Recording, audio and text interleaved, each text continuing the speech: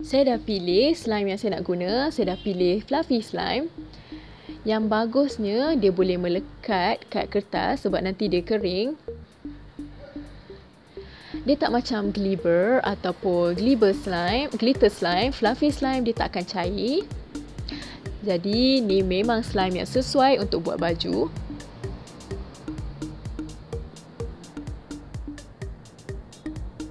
Saya nak keluarkan tiga-tiga warna ni.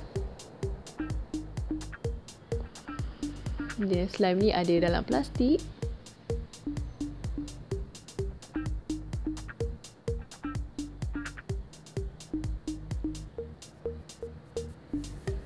Memang fluffy, kita boleh tarik dia. Lepas tu dia akan keras sendiri. Saya dah pilih yang warna hijau, pink gelap. Untuk bagi lagi cantik, saya ambil orange juga. Saya dah keluarkan semua 3 slime yang berwarna-warni ni.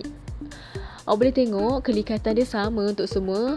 Saya terfikir saya nak buat outfit yang cool, outfit untuk musim panas. Top dengan seluar pendek. Saya nak mula dengan warna pink.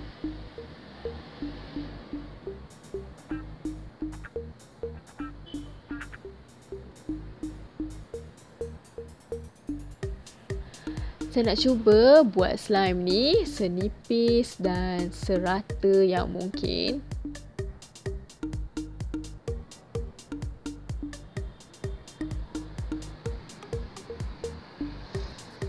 Menjadilah.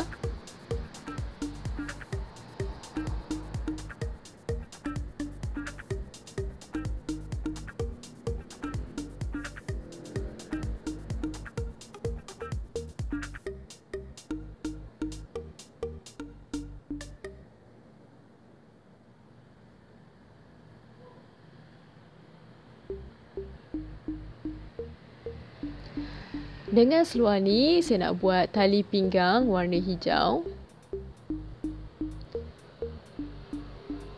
Saya nak gulung hijau ni sampai rata. Saya rasa saya tak perlukan banyak sangat, saya boleh buang sikit.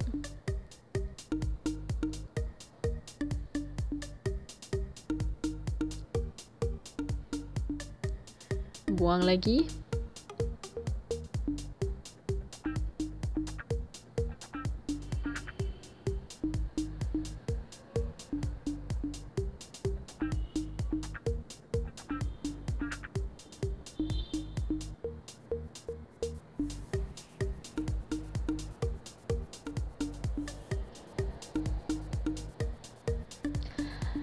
Slime ni memang cool, kita boleh buat macam 3D.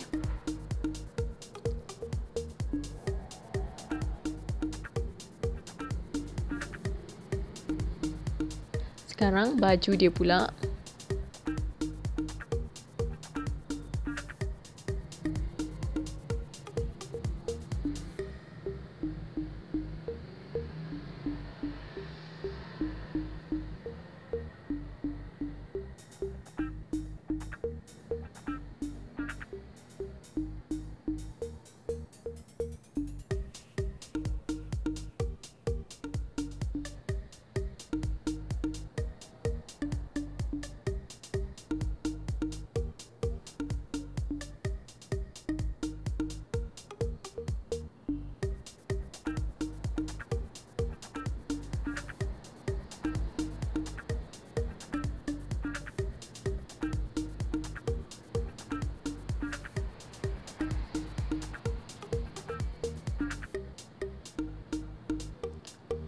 Dah siap, baju dah ada, seluar dah ada. Sekarang nak letak dekor pula. Kat sini saya ada buat bentuk hati yang kecil. Saya nak letak atas baju dia sebagai highlight.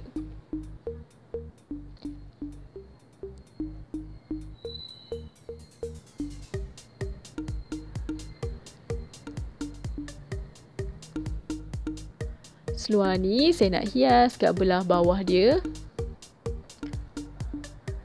Saya nak buat bola-bola macam ni.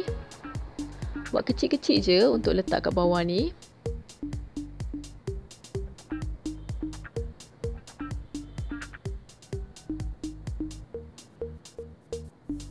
Macam yang awak nampak, bahan ni memang bagus. Kita boleh buat macam eksperimen.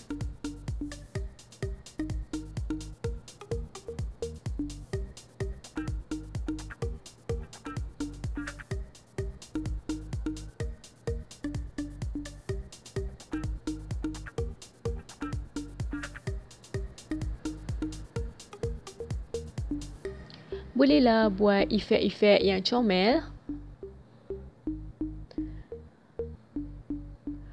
Sekarang barang kemas pula. Saya terfikir nak buat gelang-gelang untuk dia.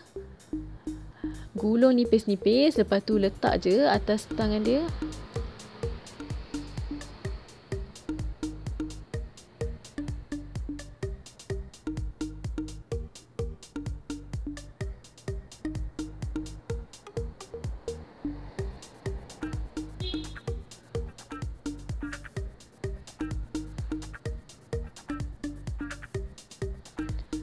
Dua gelang yang lain saiz dan lebar, lain corak juga. Kaki dia kita biar kaki ayam je. Awak boleh nampak kuku dia ada nail polish pink sikit, sama macam rambut dia yang pink ni. Saya rasa semua sekali memang sesuai sangat. Saya nak tunjuk betul-betul lagi sekali. Kalau macam ni baru boleh nampak heart shape tu. Bila saya angkat kertas ni sikit, jadi baju sporty yang comel dengan heart shape atas baju dia, dengan shorts warna pink, dengan dekor sikit. Saya harap awak suka baju daripada slime ni. Saya harap awak berseronok juga. Kalau ya, bolehlah bagi thumbs up. Mungkin awak ada idea bahan apa yang saya patut guna untuk buat baju. Tulis je kat komen kat bawah. Lepas tu bolehlah kita pilih untuk video top model yang lain pula. Kalau awak tak nak terlepas video-video baru daripada kami, tekan je butang subscribe dan butang notification kat sebelah dia. Kita jumpa lagi lain kali kat video yang akan datang. Bye.